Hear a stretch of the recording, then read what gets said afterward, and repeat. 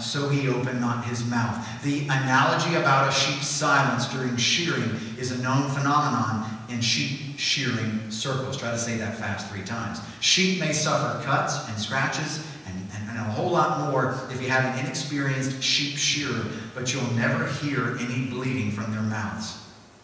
In the same way, there was never any protest from the holy servant of God, for he was on a mission to atone for the sins of the world. I'd say Isaiah got it absolutely right. His silence in defending himself demonstrated his absolute perfection. His death was all part of the Father's plan, and he was committed to it, as his cry in the garden made perfectly clear. For if he had spoken up, even given one whisper of protest, that would have denied the voluntariness of his offering.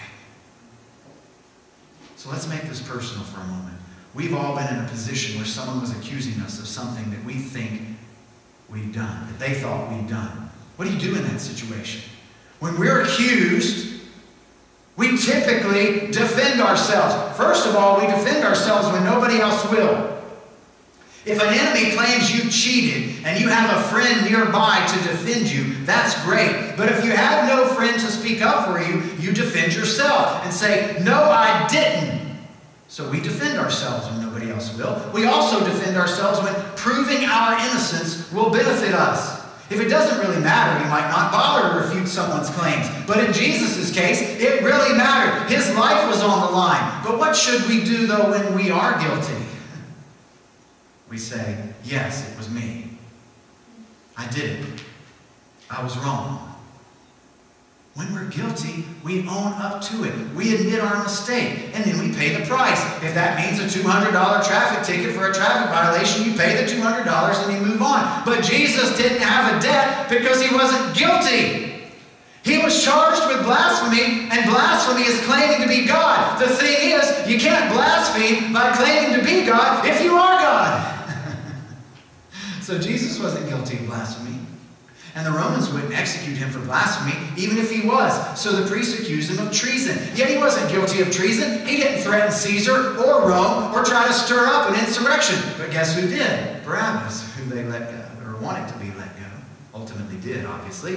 Jesus was innocent on all charges. So why didn't Jesus defend himself? First, he didn't defend himself because he was innocent. Pilate didn't want to kill him. He knew Jesus was innocent. He recognized it was a religious matter that needed to be handled by the Sanhedrin. But Pilate was in a tough spot. He had infuriated the Jews when he took over power because he started putting up Roman images all over town. And he did it during the night. So in Jerusalem, the people woke up and they're like, oh, wow, his image is everywhere. They were not happy about that. The citizens of Jerusalem wanted nothing to do with it. And Pilate finally yielded to their demands, but he wasn't happy to have lost the fight. Pilate had been sent to that area to keep the peace, and one of the first actions that he did in office almost created a riot. So needless to say, Pilate wasn't wanting to kill Jesus. His wife even said, don't have anything to do with that man. But the crowds were getting more anxious. Tempers were flaring. And in Pilate's mind, if Jesus would just open his mouth, he could be set free. Just open your mouth. But Jesus was silent because he would have been set free. He proved, friends, that he had the wisdom to get himself out of the traps that his accusers were always trying to put him in. We don't have time to go through it today. Think about when he was questioned about paying the taxes. Think about when he was questioned about who was his neighbor. A man as smart and articulate as Jesus could have gotten himself set free from any charges if he had chosen to speak up. And if he'd been set free, friends, we would be stuck in our sins. He wouldn't have paid the price, leaving us to pay for it ourselves. And the only way you or I could pay for our sin is to experience eternal torment in hell, separated from the goodness of God forever.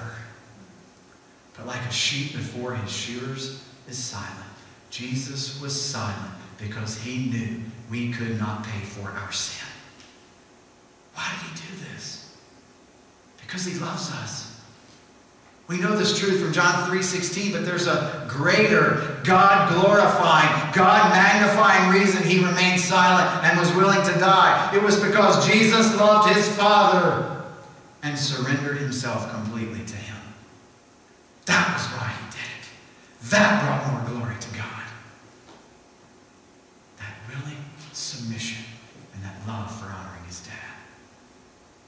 Friends, Jesus could silently submit to the Father because he rested in the intimacy of the Father. Jesus knew moving forward with the rescue plan formed before the foundation of the world would usher in greater intimacy with the Father. Believer, you and I must come to a place where we learn to die to ourselves so that we can perfectly identify with him. Dying to self is what we're learning about in our J-Curve study. Dying to self means I put my faith in Christ and live a life where I'm continually owning up, that's repentance, and disowning the former way of life. Piper says it this way: Jesus wants disciples who treasure him for who he is, not merely for what he can provide. Friend, the hard struggle you are in right now can open a door to greater intimacy with the Father. Some people keep God at arm's length because they have no idea what he's done for them. Others keep him far off because they don't realize how deeply he feels about them. But today, friends, is the day to submit to the Father, because when you do, you'll hear him say, I love you. Father, I pray today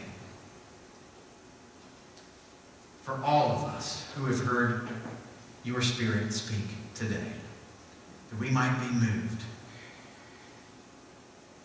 to recognize how deep the Father's love for us, how vast beyond all measure.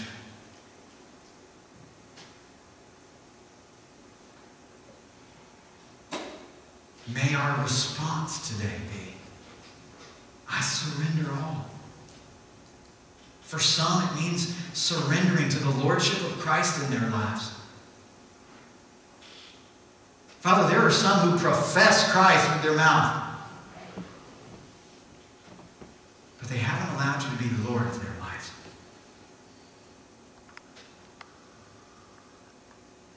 As they've seen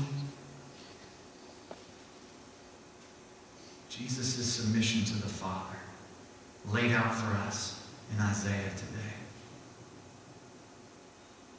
may they submit to the lordship of Christ in that same way. Lord, for those of us who are believers here today, may you show us how we can make known the love of God to our neighbor in unique and extraordinary ways as we lift high the name of Jesus, because the cross will always lead us home. We pray this in the name of Christ, our Redeemer. Amen.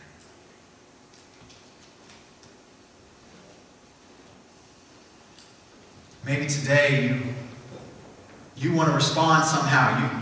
You don't need me to do that.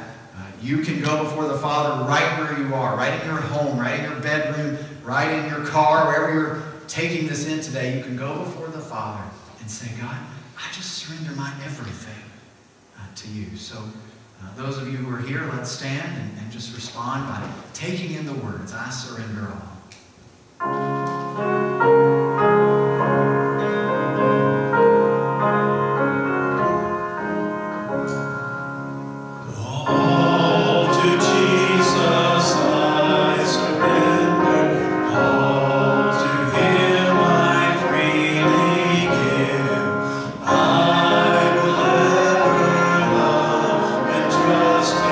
In His presence daily live.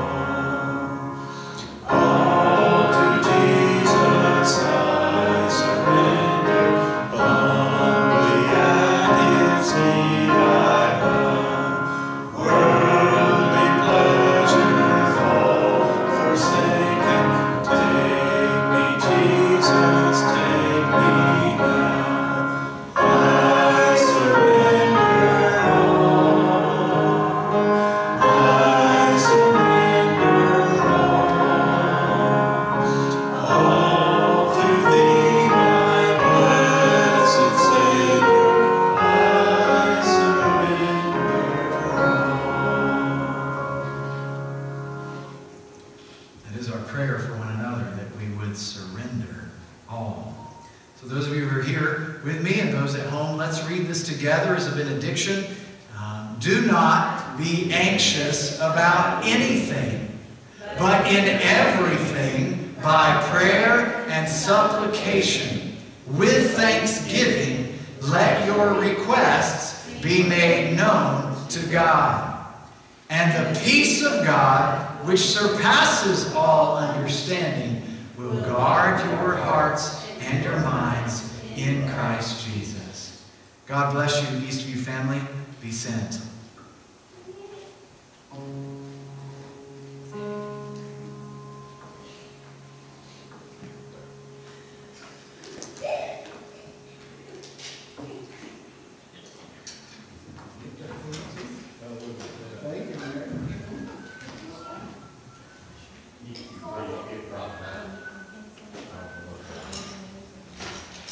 All we can do our best.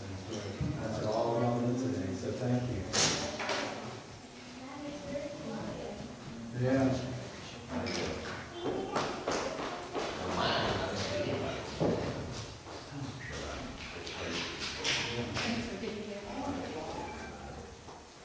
Do you mind undoing this right here?